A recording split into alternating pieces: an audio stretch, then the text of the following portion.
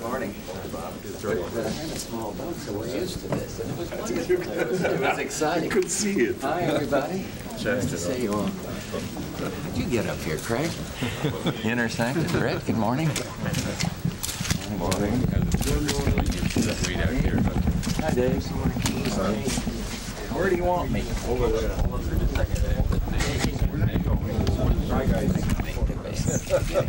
Mr. President, are you confident of the Allied leaders' reaction to your summit? Well, that's what I'm here to discuss with my friend of long standing, and I'll be in a better position to answer that when we have our press conference. I will not tell you a secret. I think yes. Like so, thank you. Okay.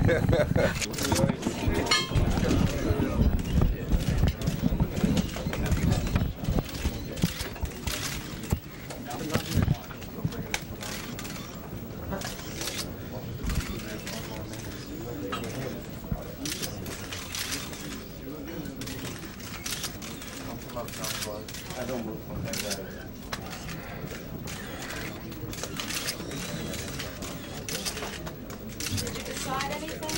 Any agreements, any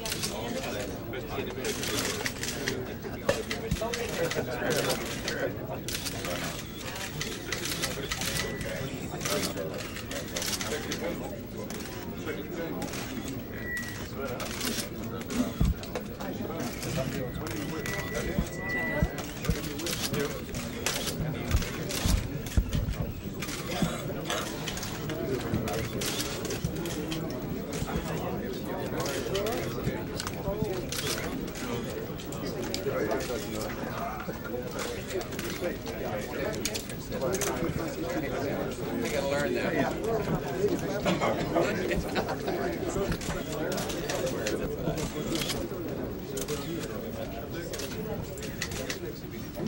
Taking a meter reading before we leave. At 320. She's going to take a reading.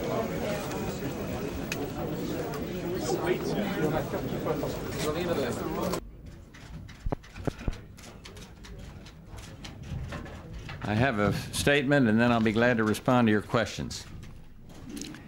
This year, the people of the East made fundamental choices about their destiny, and governments there began to honor the citizens' right to choose.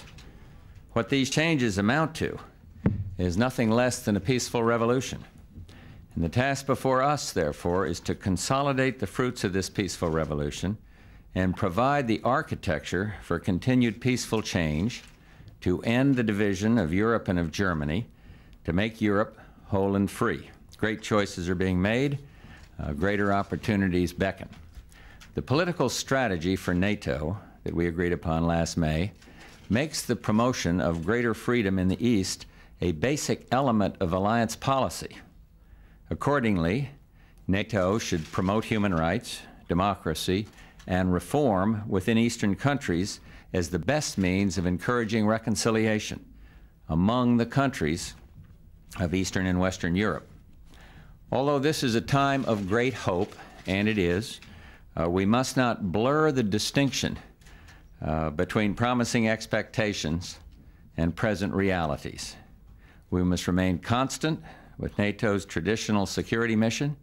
I pledge today that the United States will maintain significant military forces in Europe as long as our allies desire our presence as part of a common defense effort. The U.S. will remain a European power, and that means that the United States will stay engaged in the future of Europe and in our common defense.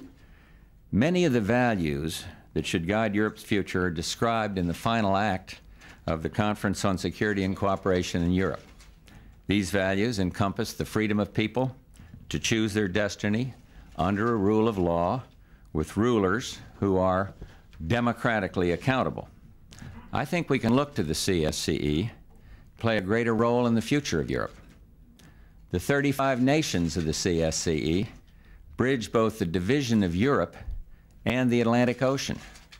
It's a structure that should be able to contribute much to the future architecture of Europe. I also appreciate the vital role that the EC must play in the new Europe. And it's my belief that the events of our times call both for a continued, perhaps even intensified effort of the 12 to integrate, and a role for the EC as a magnet that draws the forces of reform toward Eastern Europe. And that's why I was exceptionally pleased that we agreed at the Paris Economic Summit on a specific role for the EC in that group of 24 effort to assist Poland and Hungary. We stand on the threshold of a new era, and we know that we are contributing to a process of history driven by the peoples determined to be free. The people of Europe, especially the brave citizens of the East, are illuminating the future, and yet the outcome is not predestined. It depends on our continued strength and our solidarity as an alliance. Our transatlantic partnership can create the architecture of a new Europe and a new Atlanticism, where self-determination and individual freedom everywhere replace coercion and tyranny, where economic liberty everywhere replaces economic controls and stagnation, and where lasting peace is reinforced everywhere by common respect for the rights of man. I now would be glad to respond to some questions, and we got to be out of here in about a little after quarter of. Mr. President, I have a two-part question.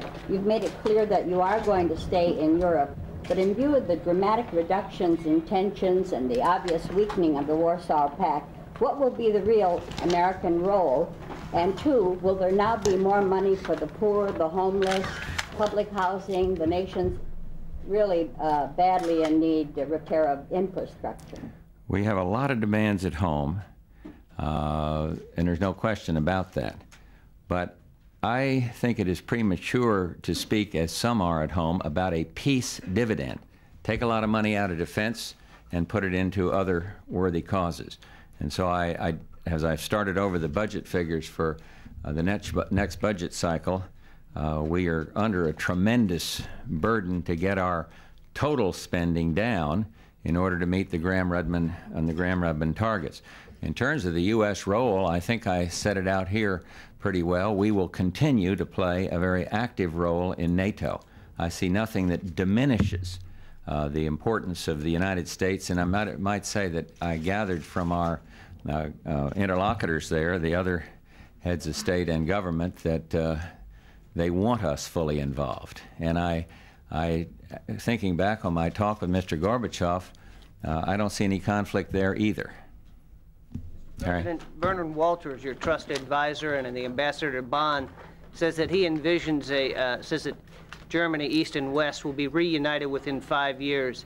Do you think that's possible, and what would be the implications for NATO and the Warsaw Pact? I am not into the predicting of time on the question of Germany. Let me just, I don't know whether the Secretary General read you these points. Let me just read the 4 points that represent the U.S. Position on reunification.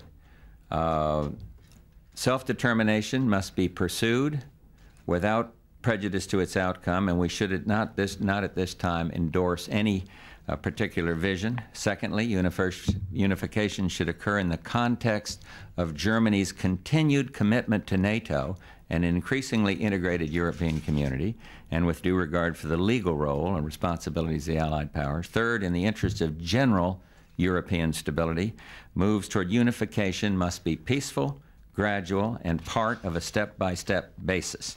And and lastly, on the question of borders, we should reiterate our support for the principles of the Helsinki Final Act.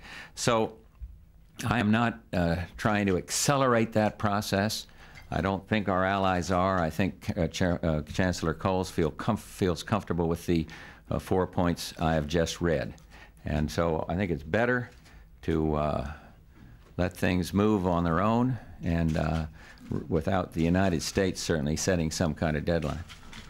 Mr. President, you said in announcing your meeting with Chairman Gorbachev that one of the main reasons was that you wanted to make sure that in this time of change you didn't miss anything. In your 2 days of meetings, Did you learn anything that you fear or feel that you might have missed had you not had them? Yes. What I would have missed is I wouldn't see quite as clearly his priorities. I see him more clearly because he and I sat down and talked. We had about 8 hours of talk, some private, and I feel I can sense much more clearly the things he feels more strongly about. We had a good chance to point out to him some of the difficulties with our relationship. It wasn't all sweetness and light. I had a very good opportunity to tell him how we view the problems in our own hemisphere. Sending of arms in there to help the FMLN and the unhelpful role that Cuba is playing.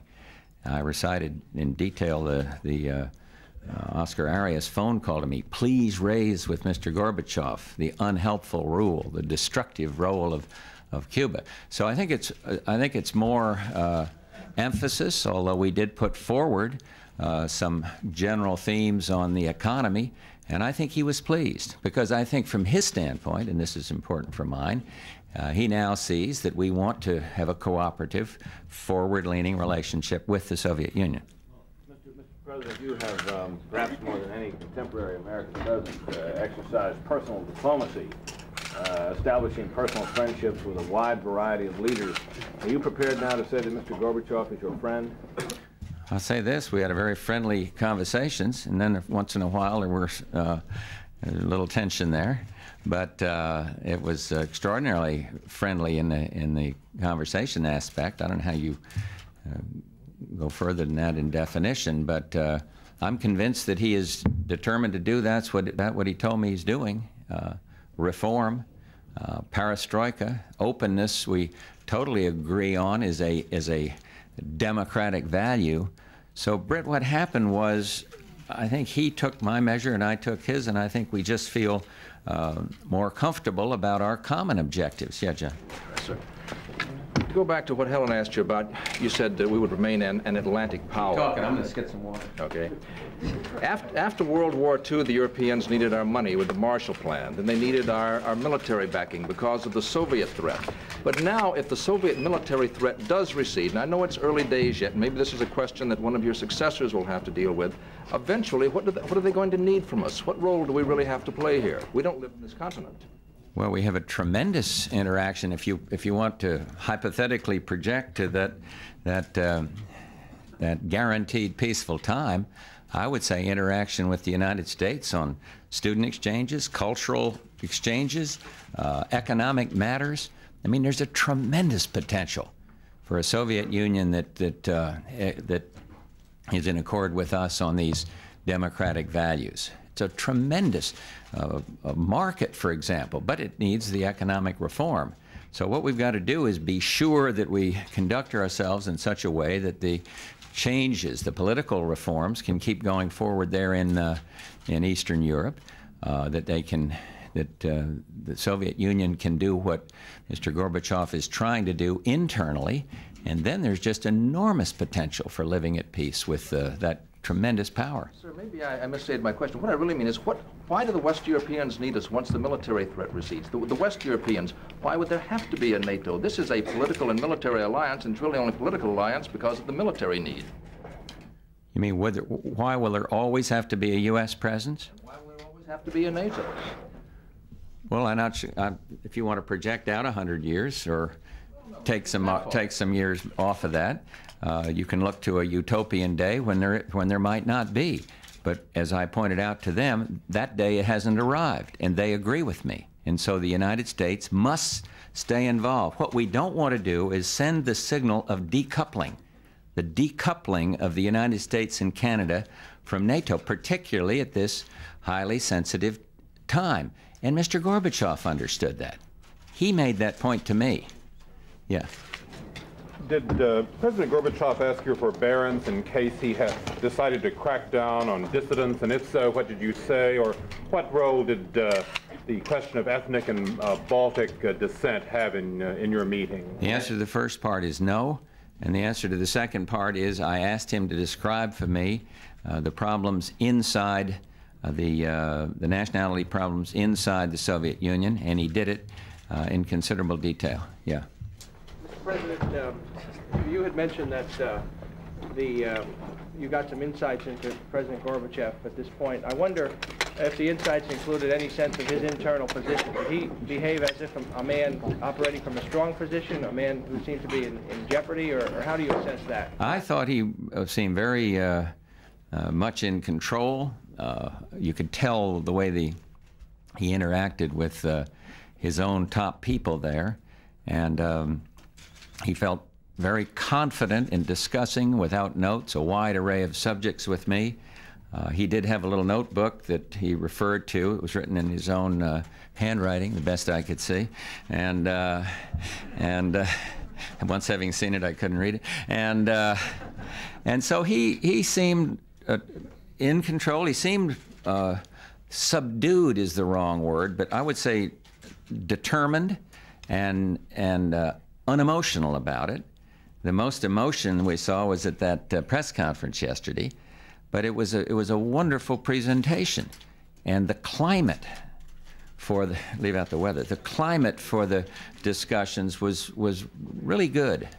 Yes, Margaret. Mr. President, as part of these insights you gained, what is your understanding about Secretary General Gorbachev's view of unification of Germany?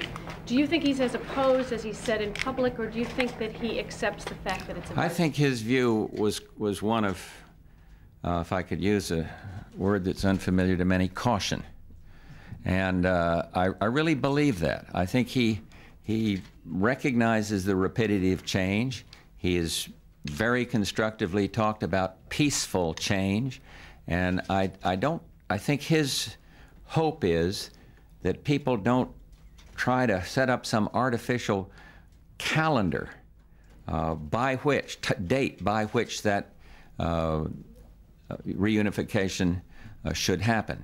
And I think he feels that if there were outside forces setting dates on something like that, that would complicate the way in which he is managing the change and helping manage the change in the pact. Yeah.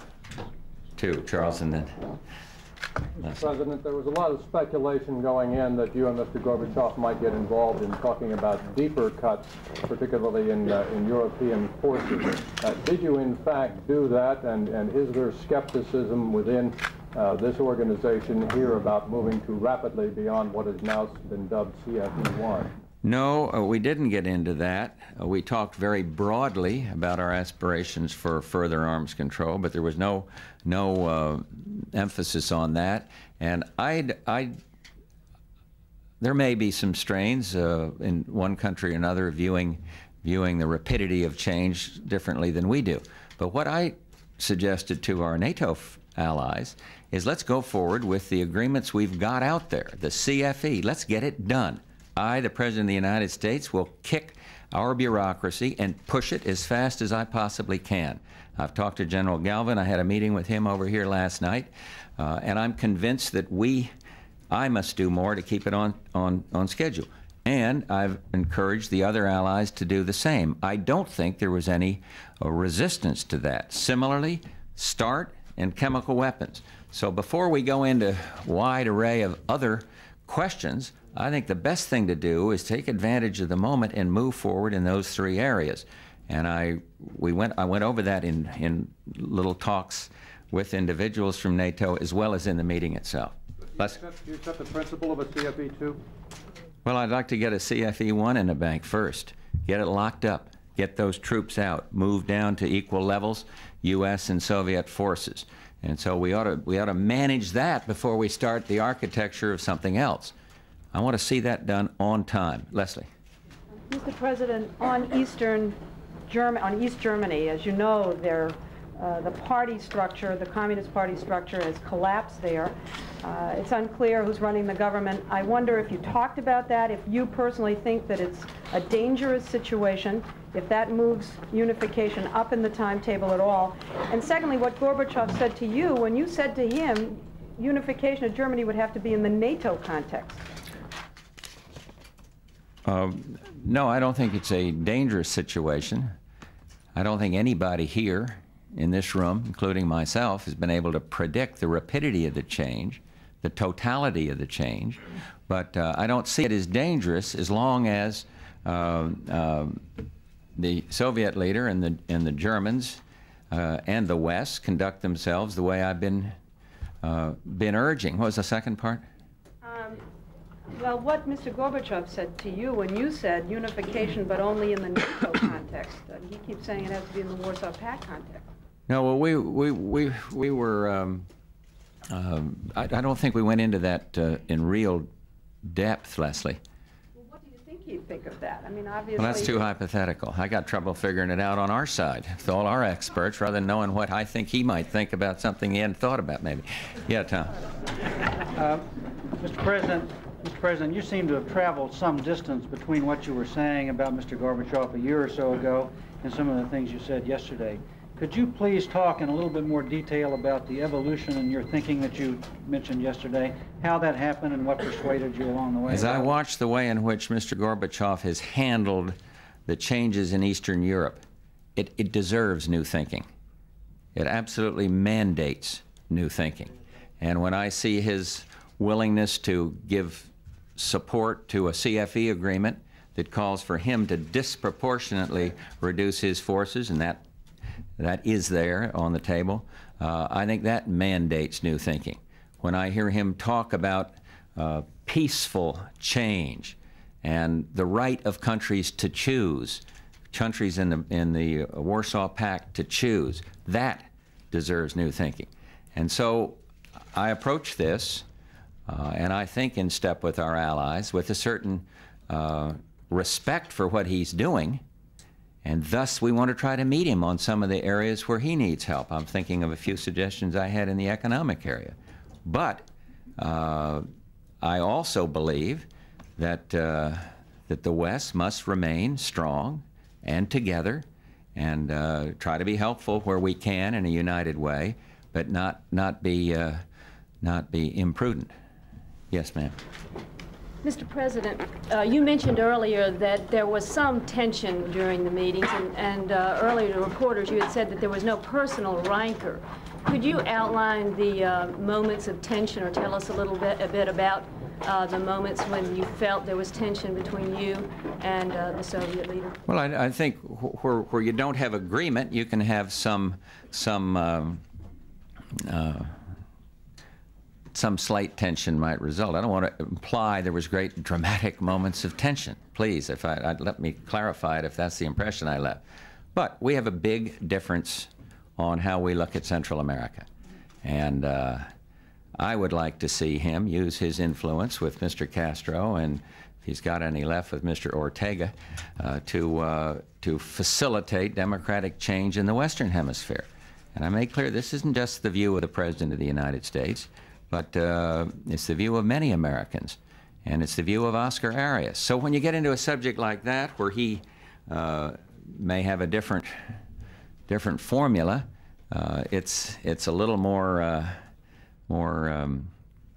concentrated than when you're clicking off agreements in some areas. Is there anybody here from that is not accredited to the White House? Only because I don't want to be rude to the foreign you're not a foreign journalist. Who? You are, yeah. I wasn't talking to you. I was talking to him. Go ahead. Please. Could I ask you to elaborate a little more on what you mean by European community integration, greater European community integration? You know what? You made a statement before. In your statement, you referred to European community, EC, greater EC integration. Well, what I'm talking about is primarily on the economic side.